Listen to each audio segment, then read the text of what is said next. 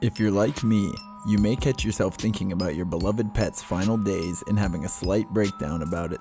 We all wish they could live as long as us, but unfortunately that simply isn't possible, so it is crucial that we give them the boundless attention they deserve and take excellent care of them for the short time they spend here on Earth. If you're like me, hearing about pets being mistreated, well, it pisses you off. How could anyone treat an innocent creature that trusts you with all of its soul in a cruel manner?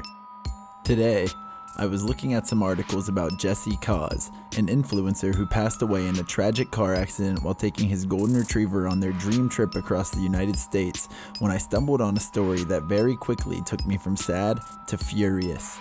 The story I am about to tell you occurred in the summer of 2021, and just a quick warning, it deals with the death of animals, so if you aren't in a position to tear up a little or become extremely furious, I recommend you watch this video at a later time. This story goes through so many twists and turns and has an extremely disheartening ending, so I just had to make a video on it to hopefully get it the attention it deserves. This is the story of Penny and Cookie, two healthy Great Danes that mysteriously died while being shipped to their new home across the country.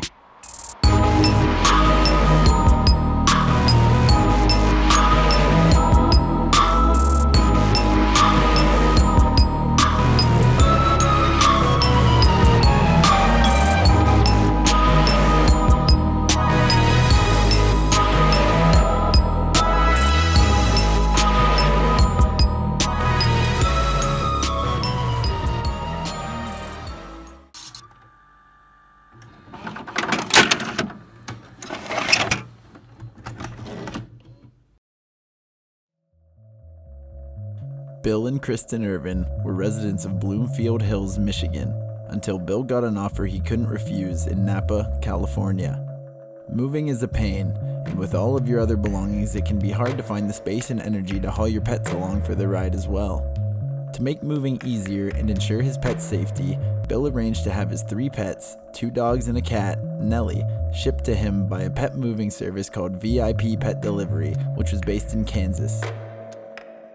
It is a scary thought to take your animals across the country, so it is a great idea to leave it up to professionals who can give them the careful attention required throughout the journey. Plus, the family in charge, the Cottrells, seemed extremely friendly and assured the Ervins that a relative would be driving his pets to him. Bill went ahead and scheduled the delivery, and then took his pets to the vet to make sure they were all healthy enough to travel across the country, as that can be very stressful and potentially dangerous for animals that don't travel often. Every pet passed the inspection with flying colors and were cleared for departure. As the day approached, however, things took a turn when the Cottrell family was exposed to COVID and therefore couldn't take the trip themselves. No worries though, they assured Bill. They were going to get their best driver on the case instead. An experienced driver named Sean Harris would now be the man in charge of taking Penny and Cookie to California alone, but he is more than capable of handling this type of job. No big deal, Mr. Ervin likely thought, as this man had been responsible for many of these deliveries in the past. So, moving day arrived, and after the dogs and cat were secured by Sean in his Ford Transit and their locations were exchanged on their phones, the 2,368-mile drive commenced.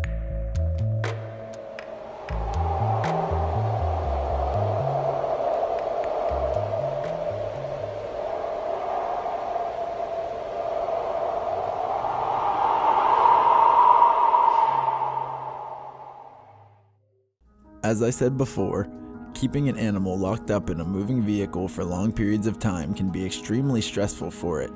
Part of a job like this is to have someone keep an eye on the pets at all times and stop the van every couple of hours so they can walk around, eat and drink, and use the bathroom. This is what is supposed to happen, and this is the practice Mr. and Mrs. Ervin signed off on when they decided to trust the lives of their animals with a shipping company. What they didn't sign up for, however, was a detour to Texas with their precious cargo. The Ervins were completely in the dark about the whereabouts of Sean. He had turned off his tracker not even a day after the trip commenced, but the family was instructed by the shipping company not to try to contact the driver directly. I assume this is because, well, he's driving and therefore should not be texting, but whatever the reasoning may be, the family was instructed to contact VIP Pet Delivery with questions and concerns, and they will relay the information back to them. The owner of the company, Rachel, who they had set up these plans initially with, texted them and let them know that their pets were happy and healthy in Texas and would be with them in a matter of days. The Ervin's response? Why are they in Texas? Rachel was silent for the rest of the day. Immediately, this begged some questions. What the hell was Sean doing taking a massive detour to Texas on a long and timed delivery?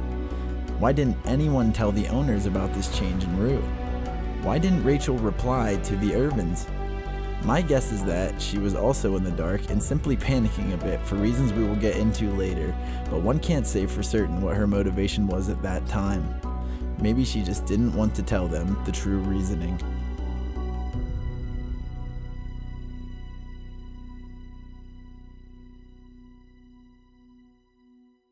The next day, Rachel finally texted Bill and Kristen back with good news. The driver was headed through Phoenix and into Napa. As far as I know, she didn't give them a reason for the detour, but at least they got some assurance that the delivery was still going smoothly. That same day, though, they got a call from the driver. Remember how I said they weren't supposed to contact each other? So immediately, this would have probably caused their hearts to drop. On the phone was a man that wasn't Sean, but his father, and what he said from Bill's recollection would change their lives forever. I hate to tell you this, but I need to tell you that your dogs are dead. And, by the way, they smelled really bad, so we had them cremated. This was definitely not the news they were expecting to hear, especially so bluntly from a man they had never even spoken to before. Initially assuming they had been forgotten in the hot van, Bill inquired as to how their two perfectly healthy dogs suddenly died. What Sean's father said next was a real dagger, as he was clearly trying to shift the blame off of him. Well, you know, they were old, and they probably felt like you abandoned them, so that's probably how they died. So, what the hell happened here? How did these two healthy Great Danes die being transported by this company's best driver? Why did the driver stop in Texas for a night? What is VIP Pet Delivery going to do about letting two beloved pets die under their supervision? I was rife with questions about the incident, and luckily, I found some answers. And boy, is this a rabbit hole and a half that led to an ending I could have never guessed.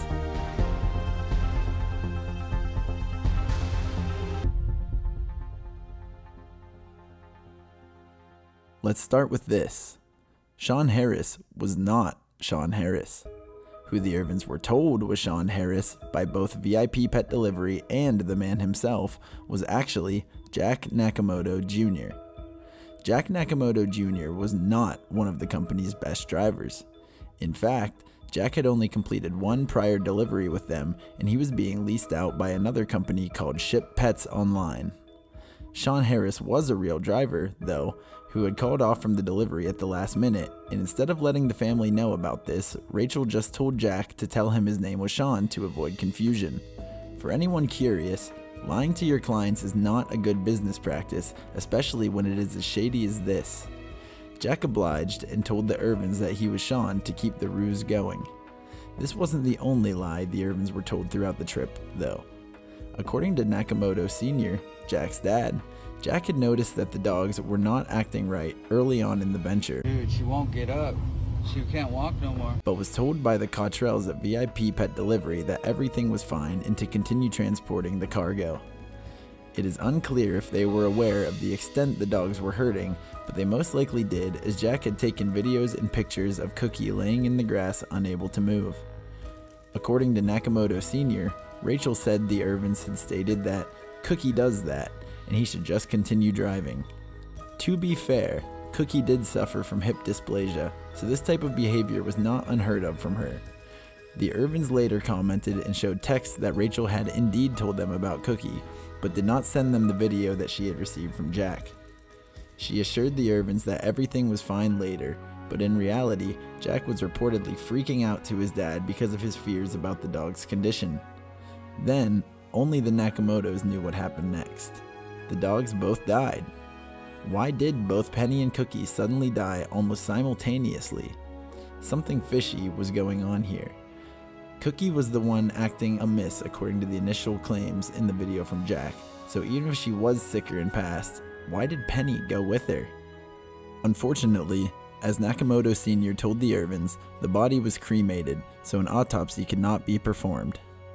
Or was it?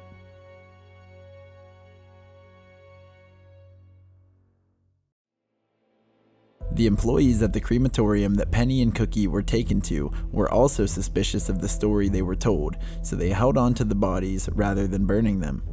When they got the call from the Ervins, they decided to do that autopsy on the dogs. In both of the dogs' bodies was the sedative xylazine, and in one, the vet found traces of ketamine, which is a horse tranquilizer.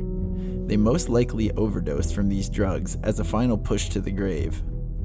Bill came to the conclusion that this was done intentionally in order to speed up the trip that he notes was extremely quick, making it from Michigan to Texas to California in under 3 days. He does not believe that this left adequate break time for the dogs, and they were drugged to keep them compliant and asleep during the ride. The cat, Nellie, survived though, and made it to Napa, where she still resides. According to Mr. Ervin, VIP Pet Delivery denied any wrongdoing in the incident and did not even refund their $1,300 deposit to the family. The authorities contacted by the Ervins responded that there was nothing they could really do, as they didn't believe any crime had been committed. Jack Nakamoto Jr. was never even questioned to this day, despite multiple animal cruelty violations and negligence leading to the death of 2 beloved family pets. Mr. Ervin's last note was this: "Bottom line, animals are property and have no rights. We are trying to move on with our lives, but never receiving even one apology still bothers us immensely. Thanks for caring." I reached out to Jack Nakamoto Sr. for comment, as he is the only one I could find of the two, but he did not reply to my email. Oh, and by the way, he's a dog breeder now. To sum things up, I think that this entire situation is beyond wrong and definitely calls for legal action to be taken against Jack Nakamoto Jr., or, at the very least, VIP Pet Delivery. To be frank, we don't know what transpired behind the scenes between Mr. Nakamoto and VIP Pet Delivery. For all we know, he just as likely could have gone rogue and used the ketamine at his own discretion as VIP Pet Delivery could have supplied it to him to make the trip more efficient. We do not know if VIP Pet Delivery was aware of a detour to Texas beforehand, or if it was a secret only supposed to be known by the driver. There are a lot of loose ends here, but to say that no crime has been committed really affirms what Mr. Ervin said, that apparently pets are just property, despite them having feelings and attachments towards their owners that we naturally develop back. The sentimental value of a dog is almost priceless, but to not even refund a $1,300 deposit to ensure the safety of your pet's transport is beyond greedy. Even if they were portrayed as property, I would assume the liability of a shipping company losing or damaging cargo would at least be on them to an extent. I am making this video because I find it extremely wrong that nobody is willing to take accountability for the wrongs that were done to the Ervins and their dogs, and I am shocked that more people are not aware of this incident. It would be wonderful if anyone would take this seriously and do a proper investigation into the crimes committed by both VIP Pet Delivery and the Nakamotos that resulted in the death of 2 family friends that would never make it to their new home. I want to share this story with as many people as I can in hopes that someone will be able to do something about it to bring the Ervins closure. I know I was absolutely outraged when I found out the dogs were drugged. Accidents happen, sure, but there is nothing accidental about drugging 2 dogs as supposed professionals who do this for a living to make it more convenient on themselves. I was desperately hoping that the story would end with Penny and Cookie being sold to someone else and tracked down to be reunited with the Ervins. Unfortunately for everyone, though, the only time the truth was told was in regards to the death of the dogs. The carelessness of all the parties involved baffles and infuriates me. I will be sharing this with everybody who played a part in the delivery, from Rachel, the owner, to the sheriff's department who dismissed this case so coldly without even giving it a thought. I do wish that the Ervins would have pressed charges, but it is completely understandable why they wouldn't, as it felt like absolutely everyone was against them. Well, I stand with them, and against the dog-drugging sickos who currently run a breeding business as if nothing ever happened.